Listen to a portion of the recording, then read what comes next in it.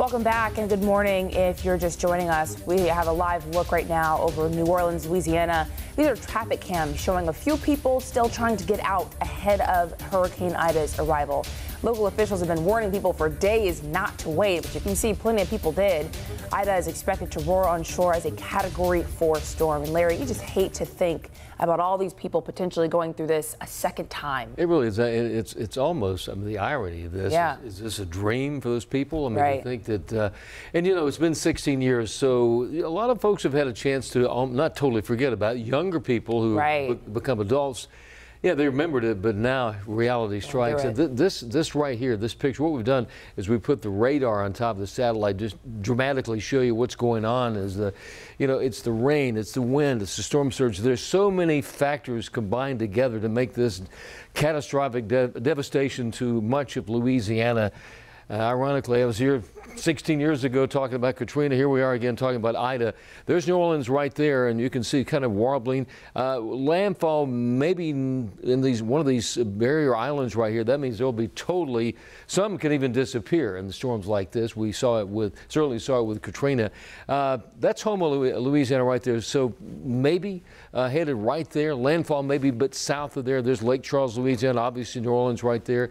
Flood potential, we think about what happened, all the flooding, devastating flooding there in New Orleans.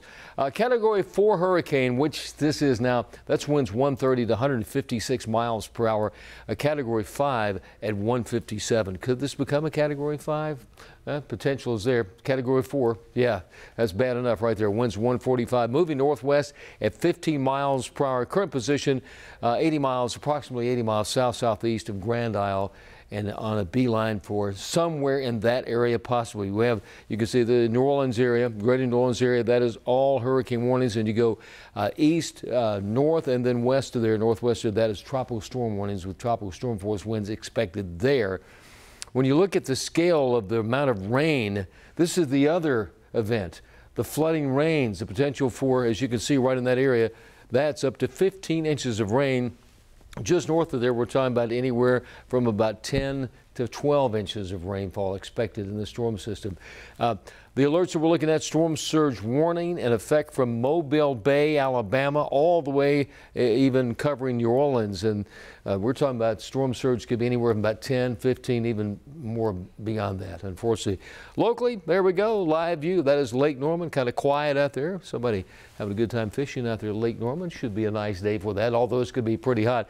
As far as our temperatures, average high this time of the year is in the upper 80s.